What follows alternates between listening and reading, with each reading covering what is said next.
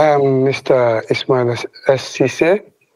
I'm the president of the Gambia Teachers Union, and also I double as the principal of one of the biggest senior secondary schools in the country.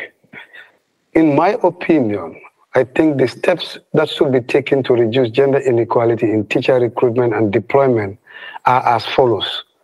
One, reviewing existing teaching and learning materials to identify gender bias and stereotypes.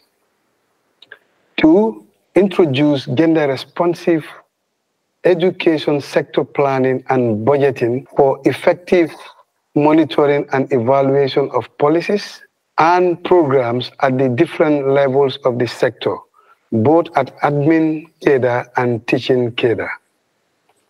Three, complying and implementing gender-responsive budgeting by ensuring equal distribution of resources between both sexes. And fourth, finally, as a measure taken to reduce gender inequality in teacher recruitment and deployment, include gender-responsive quality standards and indicators, and assessing these periodically as a measure of accountability. One of the measures I believe, that can be taken, that teaching practices can help reduce gender inequality, is to avoid segregating boys and girls into separate lines and activities. Another point or steps that should be taken to reduce gender inequality in teaching practice can help reduce gender inequality is to ensure educational materials are free from gender stereotypes. Impacts, I think, the presence of female teachers has on girls or keeping girls in school. One is to help to improve retention and performance of girls.